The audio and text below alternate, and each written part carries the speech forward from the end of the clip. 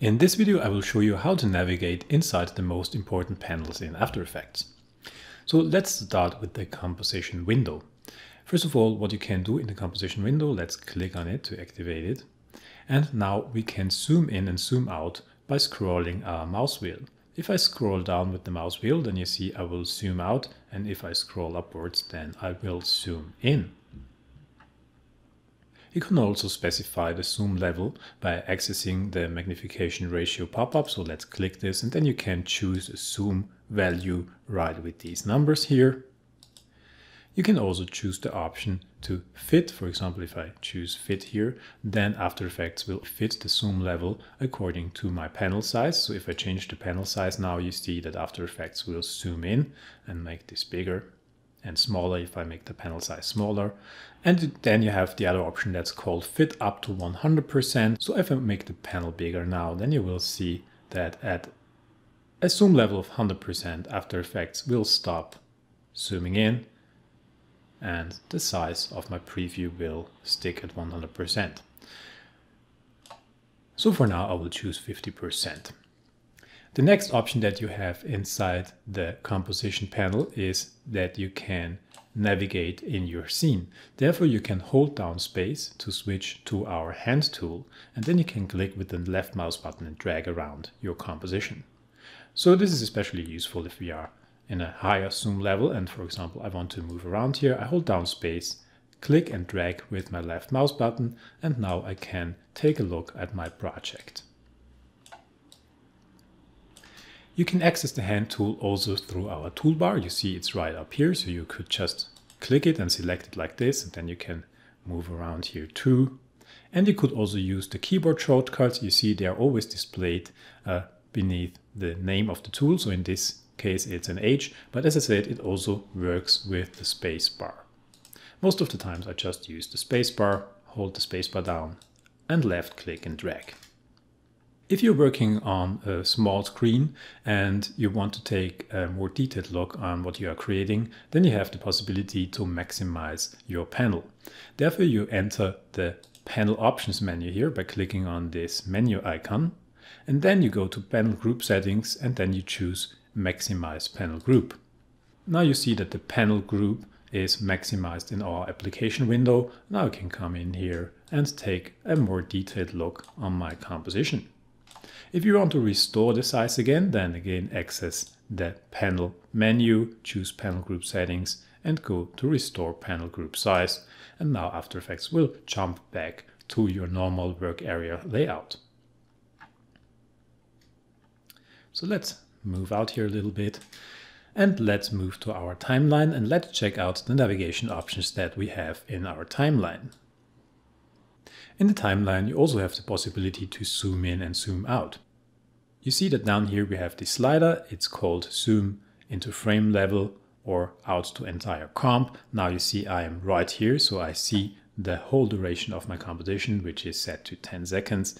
If I move this slider now, I can move in here, and you see that now this display also changes, and now we can move in really close and we can access each frame here and navigate with our time indicator through the time of our composition. We can also do this by holding down the Alt key and scrolling with our mouse wheel. So if you scroll down, you zoom out. If you scroll upwards, you zoom in. And then again, you can navigate through your animation, through the time, using your time indicator. By the way, you just click it right here in the symbol, click with the left mouse button, and then you can drag it left or right. So let's zoom out here again by using Alt and our mouse wheel.